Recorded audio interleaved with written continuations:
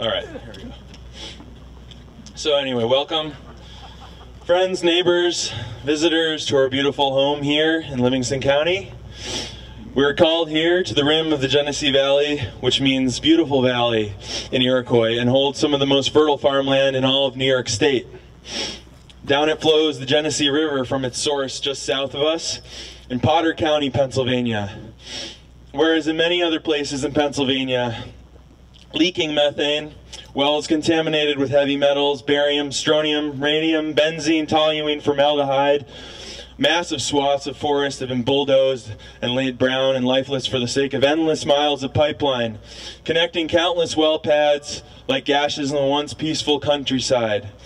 Now home to toxic waste ponds, roaring compressor stations next to yard upon yard of semi-trucks and triaxles, belching diesel fumes which, along with the ever-seeping methane, create a sweeping advance of smog, systematically invading town by town, community by community, the farms and watersheds and clean air of a place not unlike our own homes here, until recently, when a few profit-hungry politicians opened the floodgates on the people of Pennsylvania. Now we stand here paused, waiting here for the verdict of those within those walls behind us, where the town of Avon is being sued by Lenape Resources over their moratorium on hydraulic fracturing. Whether we can choose the fate of our own communities in the face of the most powerful industry on earth is what we're here today to decide. While at the same time in Albany, our Governor Cuomo stands ready to welcome this industry into our fair state with open arms, as our own Department of Environmental Conservation has so blatantly laid out the red carpet, issuing an incredibly inadequate set of regulations without regards to the ongoing health review, and which allow drilling just 50 yards from our schools. All that stands between the behemoth hydraulic fracturing industry and our state is you and me.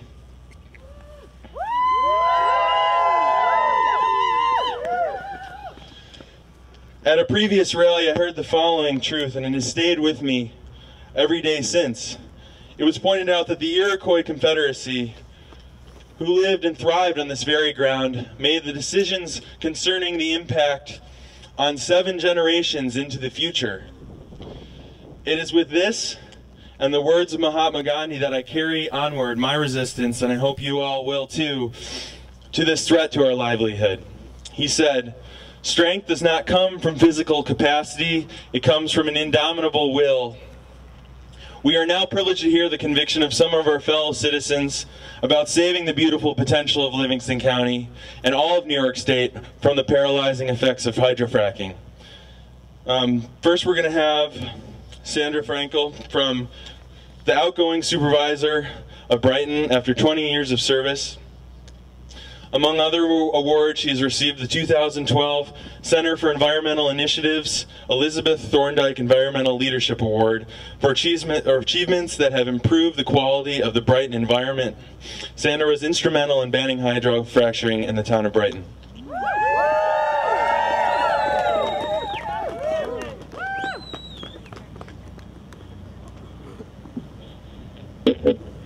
A warm good morning to all of you.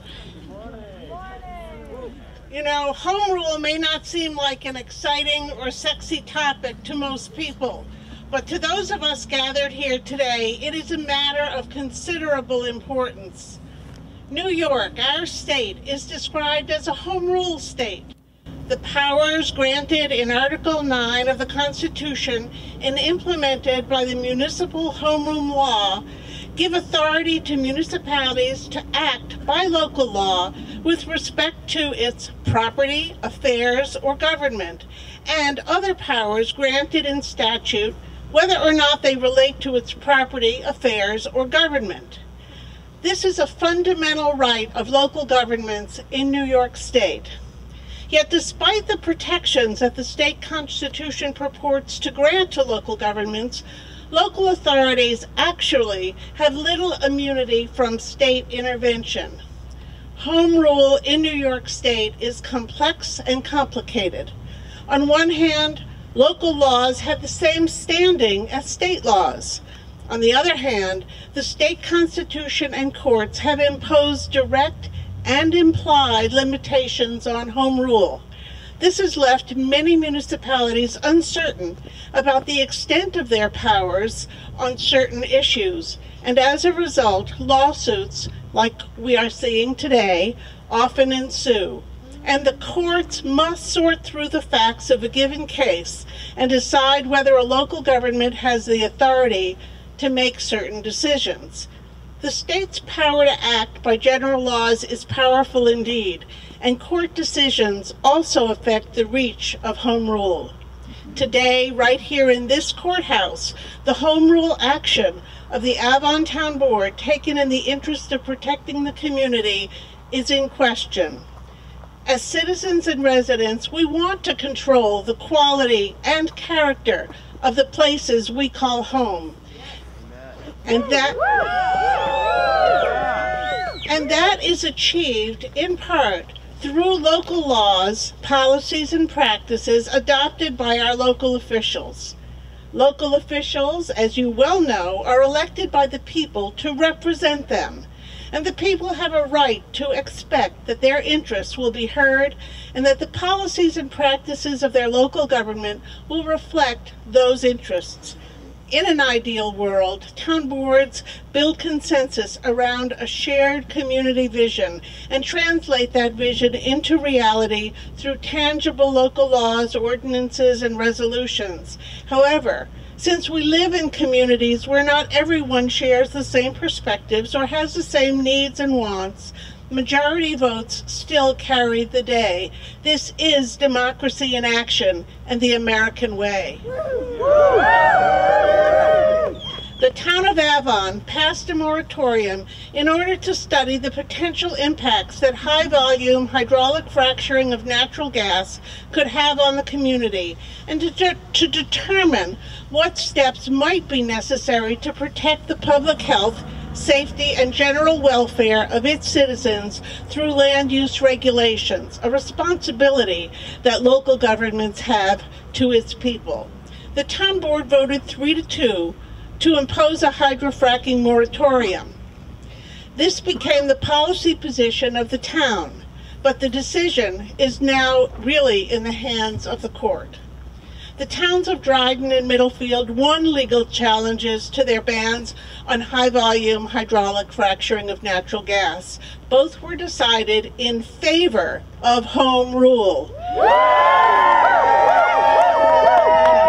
But before you get too excited, know that these two decisions have now been appealed. At the end of 2011, my town board, the town of Brighton, adopted a moratorium on hydrofracking and associated activities in order to study the matter thoroughly so that we could ascertain what actions might be necessary to protect public safety and to ensure conformance with local zoning and land use regulations. This past month, the new Brighton Town Board approved a ban on hydrofracking and related activity within the town. As of February 4th of this year, 293 New York municipalities have taken action to adopt a moratorium or ban, as have places across the country and around the globe. High-volume hydraulic fracturing, hydrofracking of natural gas from shale promises new jobs, cleaner energy, lower greenhouse gas emissions, and new sources of revenue to support essential public services. And we have that message carried by the gentleman right here on the ground in front of us.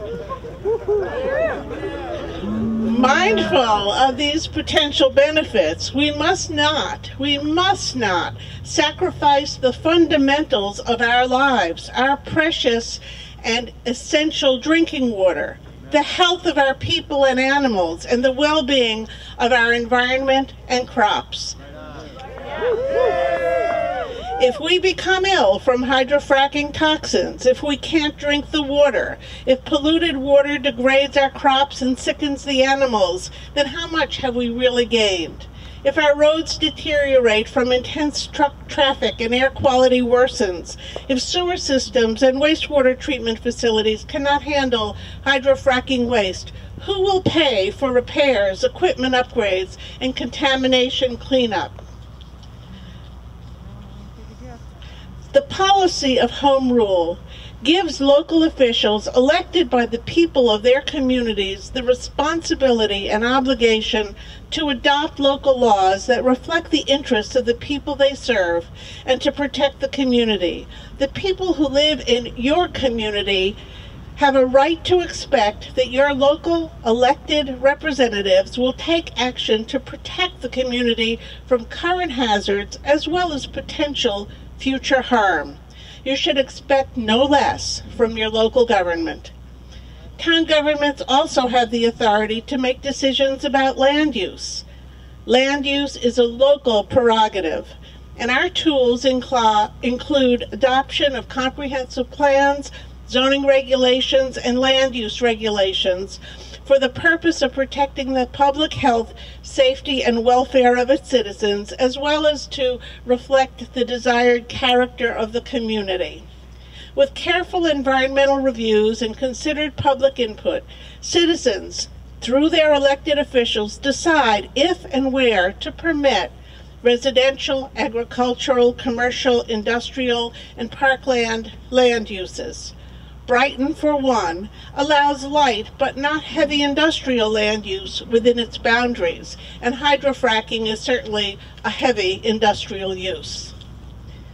Let's hope that the court here in Geneseo agrees that the citizens should continue to be able to decide for themselves, through their elected officials, the character and quality of life that they want, and that home rule continues to be a defining factor in what it means to live in the great state of New York. This is the essence of the policy of home rule. If you would like more information about home rule and the complexities, I do have a website that you might visit to learn more.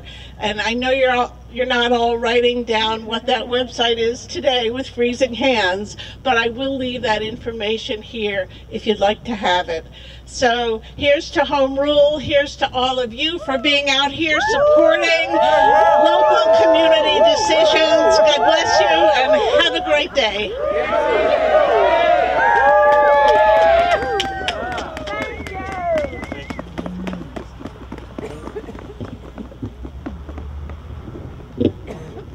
All right, next we're going to have Cindy Carestio, 30-year resident of Livonia, where she has raised her family and owned and operated Walnut Meadow Pet Boarding in Hemlock for the past 13 years. She's committed to her community and takes seriously the job of responsible stewardship for the land, especially the Finger Lakes area. Cindy is also a founding member of Frack Free Genesee and my mother.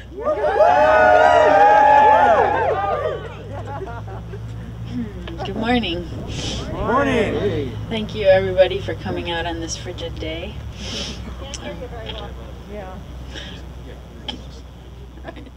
I'm not used to doing this. Frack Free Genesee was formed in October of 2011 by a collection of concerned citizens living in the Hemlock, Livonia area. The email list alone has grown exponentially since Frack Free Genesee began a little over a year ago, starting with 25 emails, coming up to several hundred currently. Frack Free Genesee is only one of hundreds of anti-fracking citizens groups throughout New York State. These are not fringe groups, as some would conveniently like to place us, as in a box labeled activists and environmentalists. We are comprised of a cross-section of the population, which cuts across all social, economic, race, age, educational, religious, and political boundaries. The dire negative consequences of unconventional shale gas extraction know no boundaries and have affected and will continue to touch the lives of all people and ecosystems. Whether those consequences result from water, soil, and air contamination, community fragmentation and industrialization, economic displacement of sustainable industries that support local economies, or simply the psychological and emotional stress associated with disenfranchisement.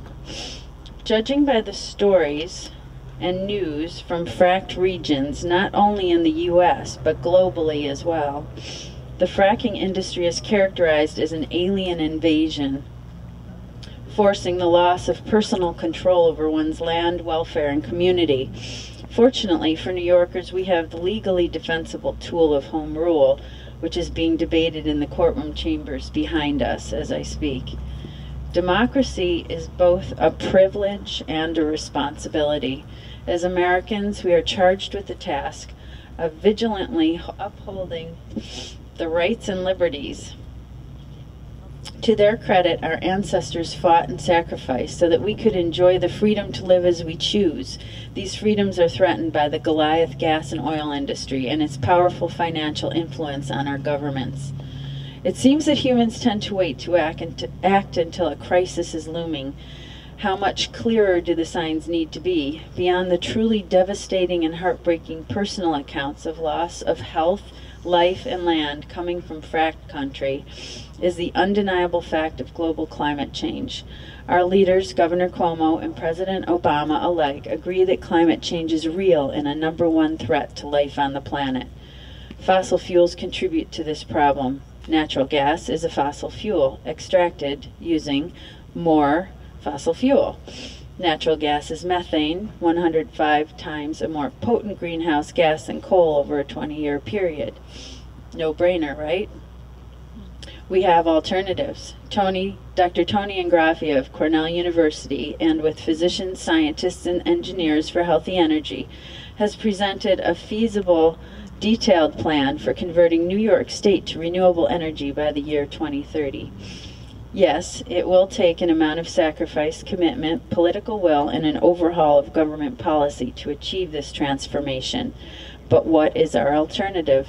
The fact is that the crisis has been knocking at our door for years, and we conveniently go on with our lives, status quo intact.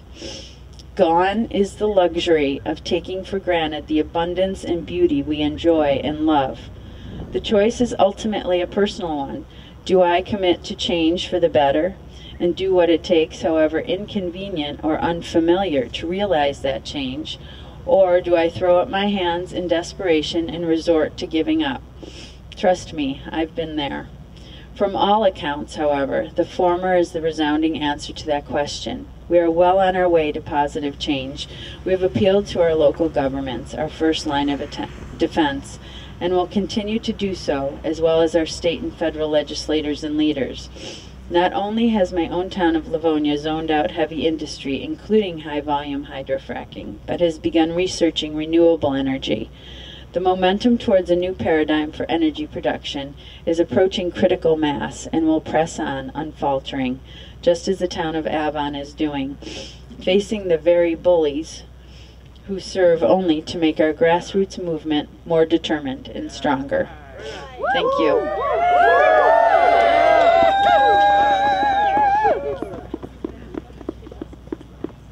All right, next we're going to have Jordan Kleeman. Here we go. Associate Professor of History, SUNY Geneseo. His teaching and research focused on modern American history, environmental history, and the history of technology. He is the co-chair of 2 committees on hydrofracking in the town of Rush, which achieved a moratorium on fracking and continue to study its developments.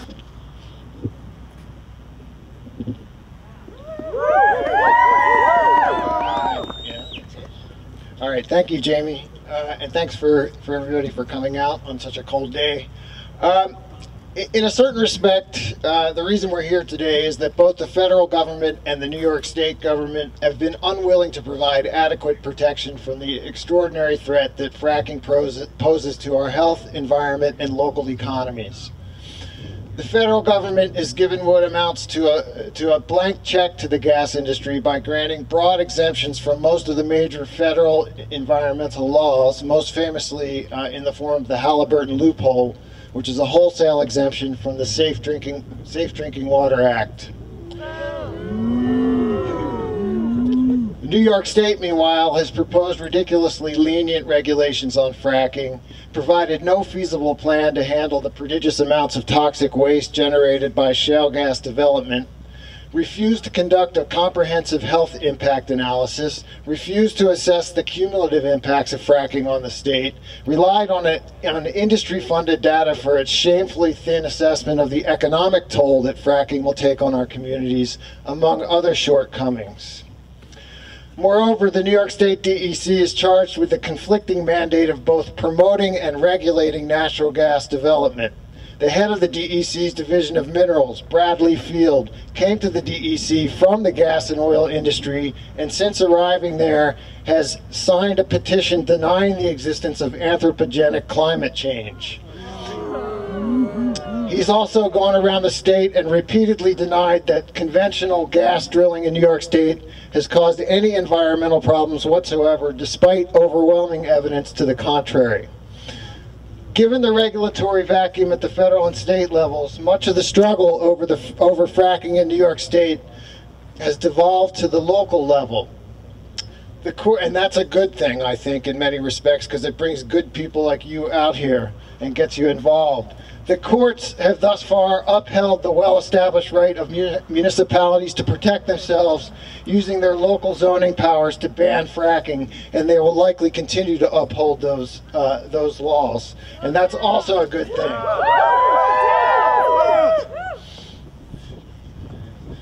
Yet the gas industry's long-standing effort to intimidate local communities into forfeiting their right to protect themselves continues unabated.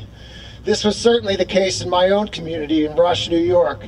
When our town was considering whether or not to pass a moratorium last year, the Albany-based law firm Hinman Straub sent our town board an 85-page memo on behalf of its client, the Independent Oil and Gas Association of New York. This is the leading gas industry trade organization in the state. To be more precise, the memo was sent by the PR division of Hinman Straub, not the legal division, but it was nevertheless printed on the law firm's legal letterhead, which was presumably to send a message to our town that if they enacted the moratorium, it would lead to serious legal consequences, and expensive ones. This tactic, we discovered, turned out to be a slightly toned-down version of the gas industry's earlier strategy of dealing with towns that resisted fracking. That earlier approach was simply to issue a direct legal threat when it came but when it became apparent to the gas industry that such threats were bad publicity, that they would be seen as bullying towns, they developed the subtler means of intimidation that we experienced in Rush. Fortunately, our town officials, to their great credit, didn't flinch, and we proceeded to pass the moratorium last year.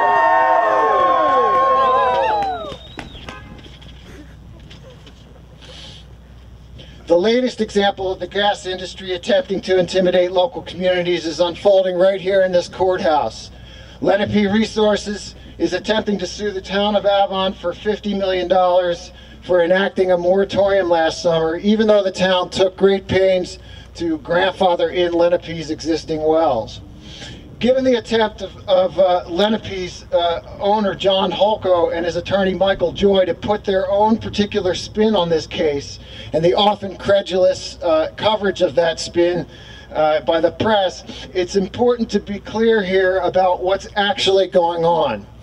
Mr. Holko and his attorney, Michael Joy, have repeatedly characterized their lawsuit, these are in Michael Joy's words, as an attempt to, quote, save another small business in New York from being forced to close down because of oppressive government regulation, end quote. So, I ask you, who is this small businessman named John Holko that the Town of Avon is allegedly oppressing? Well, I did a little research on this, and here's what I came up with. After getting his degree in petroleum engineering from Penn State University, his first job out of college was as a senior field engineer for Halliburton. This was a position he held for 4 years. Halliburton, for those of you who don't know, is one of the largest oil field services corporations in the world. Holko then went on to work for KCS Energy, Lenape Resources' parent company, and in 1995 executed a management buyout of Lenape, becoming its owner and president. And since that time, Lenape has become one of the larger independent gas producers in New York State. It currently operates around 500 wells in both Pennsylvania and New York. It owns the drilling rights on around 100,000 acres in more than a dozen New York State towns, and its annual revenues are over $1 million. In the midst of all that, Mr. Holko served as president of the Independent Oil and Gas Association of New York State for 8 years. Currently, he serves as its secretary. The IOGA, or the Independent Oil Gas Association, is the same organization that whose PR firm essentially sent us our 85-page memo. Its board of directors includes representatives from some of the most powerful fossil fuel corporations in the world. Shell Oil, XTO, which is a subsidiary of Exxon, which Exxon bought for $31 billion in 2010. Chesapeake Energy, Norse Energy. This is who sits on their board. So, he's a small businessman in some other fantasy world, I guess. In short, this is decidedly not a case of small business being pushed around by regulators. Rather, it's a case of the most powerful industry in the world attempting to push around a small town and intimidate similar communities throughout the state in doing so. So my message to you is, in your small communities, keep the steel in your spine. Do not back down from this industry. You can do it. The law is on your side. Thank you. All right, keep it rolling here. Ted Barnett would like to say some words. He's a local physician living in Rochester. So I know everybody's freezing, and thank you all for being here. I'm not as tall as Jordan. Thank you, Jordan, so much. Jordan is one of my fellow Russians. We both live in Russia, and he's really been leading our cause. I really don't want to say a whole lot because we're all freezing, so that's good, that's fine. I think they can hear me. I can just yell. So anyway, I just want to point out to everybody that they're all getting paid to be in there and be nice and warm. And out here, we're all volunteers. So remember that. We are all volunteers. Nobody here gets paid for what they do. And we should be very proud of that. And I'm very proud of all of you for being here. So thank you very much.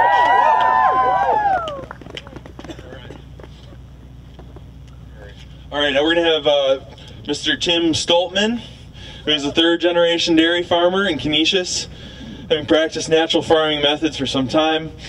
He finally registered the farm as organic in 2006. Listening to his passion for slowing down the pace and connecting with the land and its maker, he loves farming and with his workhorses. Some of Tim's goals include moving towards more sustainable farming methods and reducing and eliminating the reliance on fossil fuels.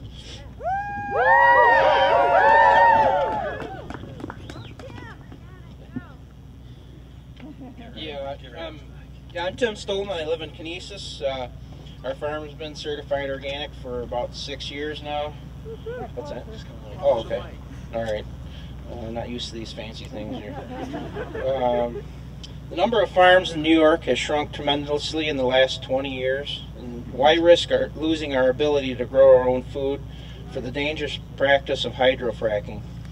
I'm looking at this from a farmer's perspective. Soil contamination from spills and leaks of frac fluid, radioactive contamination from radium-226, uranium, radon, and other radioactive decay products may be prevalent in the air, soils, and water, and taken up in plants and eventually eaten by animals or humans. Heavy metals like strontium, arsenic, barium, cadmium, chromium, lead, and mercury are found in drilling waste and enter the food chain. Soil erosion, farmland fragmentation from drill pads and access roads, water usage, frac water leaves a hydrologic cycle forever, ground level ozone from methane impacts crop yields such as alfalfa, clover, grapes, and other grasses. Losing these crops would have a tremendous effect on the farming community in New York. Failing reproductive rates, 40% of fracking chemicals are known endocrine disruptors, causing abortions, fetal death, and irregular heat cycles in animals or humans, and has been found in the blood and urine of livestock and humans living near fracking sites. Livestock poisonings and death from frac fluid because of saltiness of fluid. Cattle and other animals are attracted to that.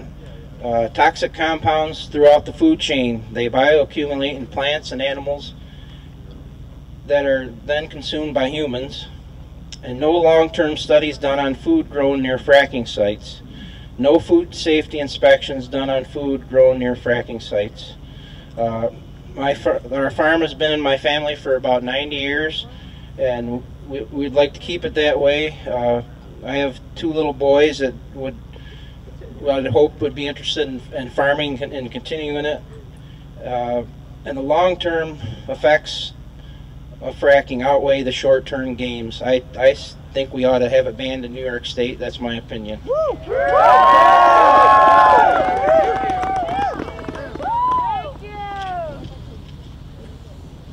All right, next. I think this will be our last one. We can get moving, do a little call and response, and make our limbs come back to life, maybe. We have Rachel Treichler is a attorney in Steuben County. She lives in the town of Urbana and Cuca Lake watershed. She's worked with a number of activists on issues involving and enacting local laws, addressing gas drilling and water issues, and is currently representing several environmental groups challenging the bulk water sales by the Village of Painted Post to a gas drilling company in Pennsylvania.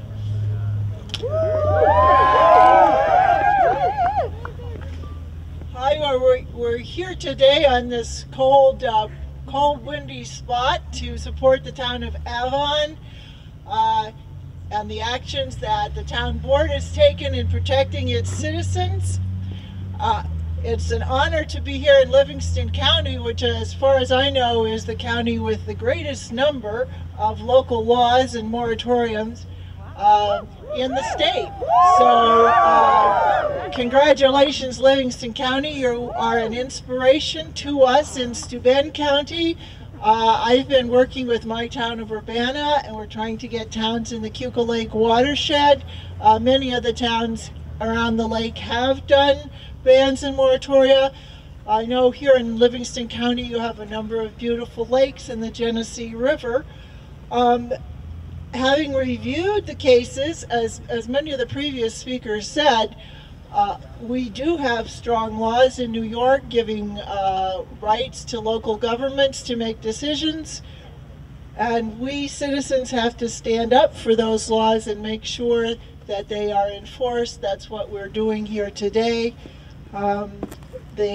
Particularly for zoning, it seems very clear from previous decisions that towns do have the right to zone out industries that they don't think are beneficial to the town. And so I also wanted to speak about issues, even if we are successful in banning hydrofracking in New York, which I hope we will be, we still have the issues of the waste from the other places where hydrofracking is going on. In Steuben County, we are on the Pennsylvania border. We have drill cuttings and other fluids from the gas drilling coming into our area landfills and eventually discharging into our area rivers. I know here in Livingston County you have some pipelines, you have some injection wells, and wastewater treatment plants. We all have waste issues as well to address and to consider with our local laws. So I won't talk too long here as we're all getting cold, but thanks to everyone for being here. All right, next we have Zora Gussow. She's going to lead you in a call and response, and we can jump up and down while we're doing the call and response.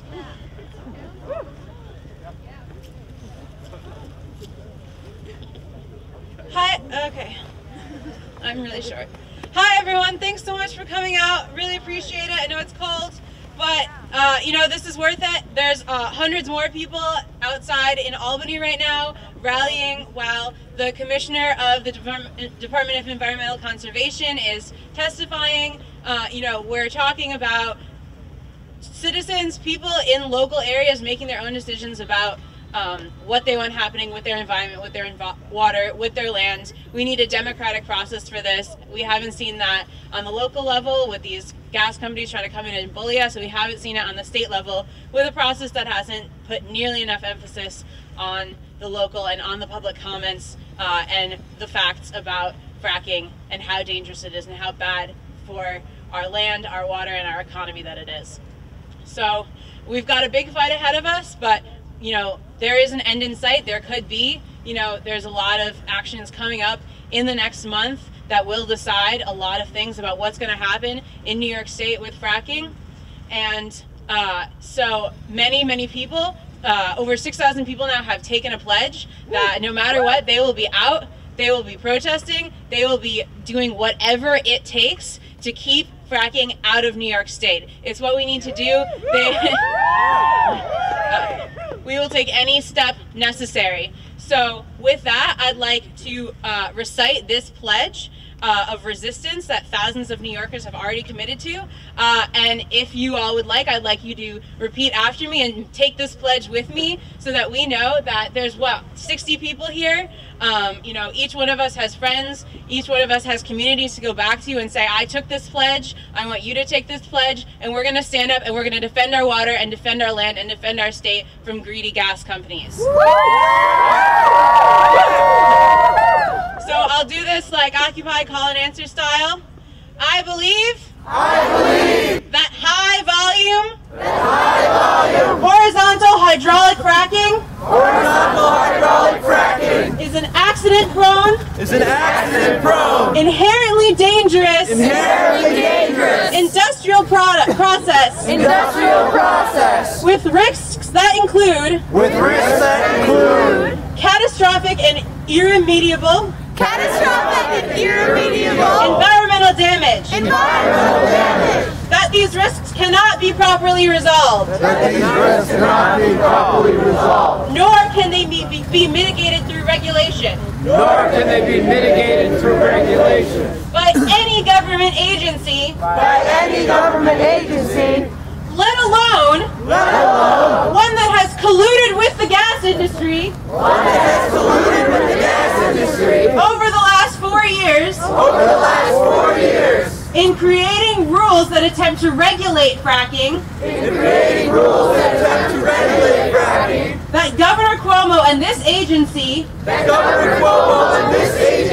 the Department of Environmental Conservation, have repeatedly turned a deaf ear to the petitions of New York scientists,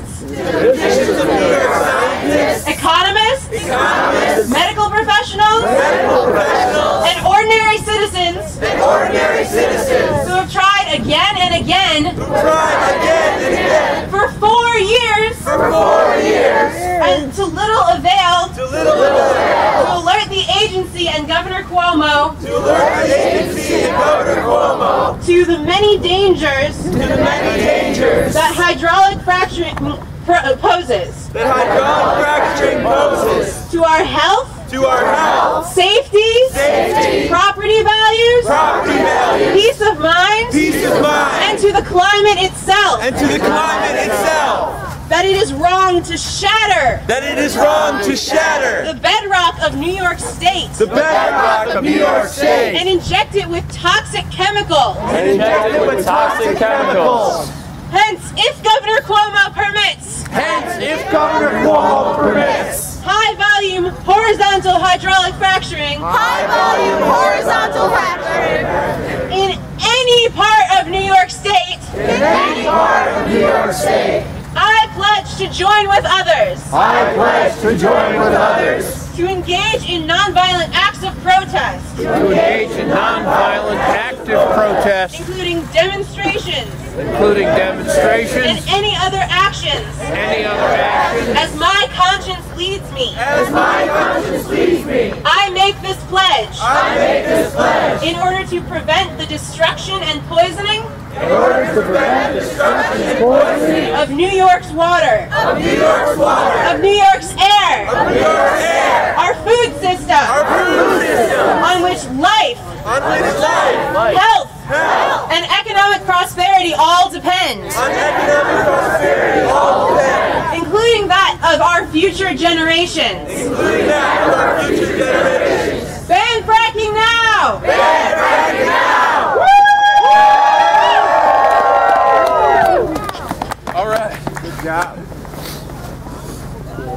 All All right, thank everybody for coming. I feel like everybody's probably real cold. We have this building behind this church open. There's a number of restaurants and a coffee shop right down this sidewalk on Main Street.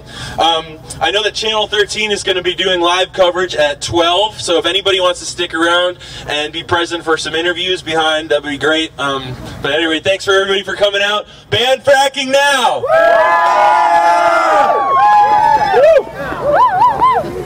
Oh yeah, yeah, go. I made up new words to some of the old civil rights songs that I used to sing at demonstrations, so here's an easy one.